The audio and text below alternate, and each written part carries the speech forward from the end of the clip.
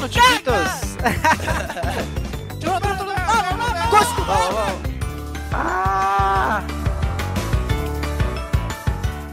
No olvides dejar tu like y suscribirte para más videos de Beastcoast. Él decide hacer lo mismo, ¿no? Para dar apoyo justamente a su mid laner Darmago en top.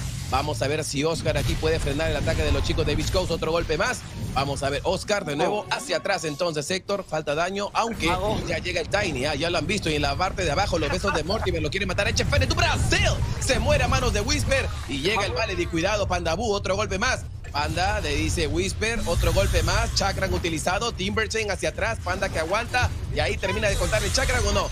Vamos a ver entonces, Pandaboo se muere abajo y Whisper se lleva un double kill, pero en top se murió también el Centauro. Pero llega ¿quién? Whisper para enfrentarse a Darmago. Matthew roba el Thunder Strike hacia atrás. Matthew se quiere sacrificar. Los besos de Mortimer por parte aquí de esta Snapfire. Darmago se encuentra aquí. Es un double kill para Matthew. Y al final Chris Locke aguanta galletita para ti. Le dice Snapfire. Y al final Darmago a punto de morir. Otro golpe más. Whirling Death. Whisper termina llevándose el double kill. Y Chris Locke sobrevive apenas. ¿Qué tal partida, Avo? Lo estaba viendo previamente ya, minuto 6-7, que quería irse por una Midas. Pero al final opta por ese Aghanim Scepter. Mientras tanto aquí la estampida de nuevo, quieren ir sobre Héctor. Rápidamente Darmago, avalancha utilizada y le podría costar caro, Ahí está el Death Guard utilizado también por parte del Witch Doctor. Siguen peleando, Héctor quería meter la crono con todo. Rápidamente también lo que viene a hacer. ¡Uy, qué bonita combinación por ahora! Héctor se lleva el kill sobre Pandaboo. Esta crono atrapa 4 héroes. Rápidamente también HF pelea, llega a usar con todo, lo mandas hacia atrás con ese clip. Avalancha de nuevo, Matthew que sigue peleando. Galletita para ti. El Rubik utiliza la crono, pero ahí tranquilamente Héctor puede moverse dentro de la crono. Double kill para Oscar, double kill para Whisper. 3-2 el intercambio en esta pelea, podría ser 3-3. Darmago espera su momento. Besos de Mortimer, por parte de Snapfire. Darmago sigue peleando y al final es un Tengua a favor de los chicos de Beastcoast y Whisper hace de un triple kill. La puerta del pozo de Roshan, pero no se van a encontrar por ahora. El único que ven, como he mencionado, es a Héctor y a Stinger, por ahora. Bueno, estampida en medio, van a alcanzar aquí el disruptor.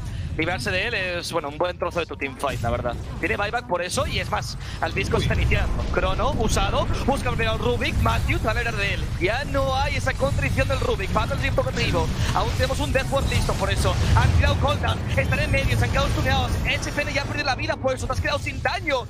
Y también Noping perdiendo a ambos supports. Ahora sí tienen que retirarse los de Noping. Va por buen camino. Además, solamente ha muerto una vez este Timber del amigo Whisper. Y aquí en mid, Scofield está mostrando carapace preventivo y dice, ¿qué pasó aquí, compañeros? El Failed Boy, 15 segundos para esa crono.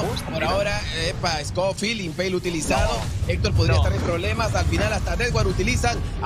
Static Storm, cuidado. ¿Qué está pasando con los muchachos de No Ping aquí? También el Kinetic Field. Y Héctor dice, ¿qué está pasando? Por ahora 6 segundos más y lo encuentras a Centauro. Le quieres dar un golpe. Listo, el pisotón, el double edge. Retrocede rápidamente Oscar. Sin problemas. Snapfire sigue peleando con Matthew. Time Dilation también utilizado por parte de Ruby, que robó previamente a este Failed Boy. Y rápidamente el Time Dilation con esa crono que atrapa 3 héroes y el Chakran haciendo daño. Mega kill para Héctor. Mueren 1, mueren 2. Y ahora Darmago es el siguiente. 3 bajas por parte de los chicos. No ping, en total son 4. Y se desconecta el Gyrocopter de HF. Oh my God. No te creo.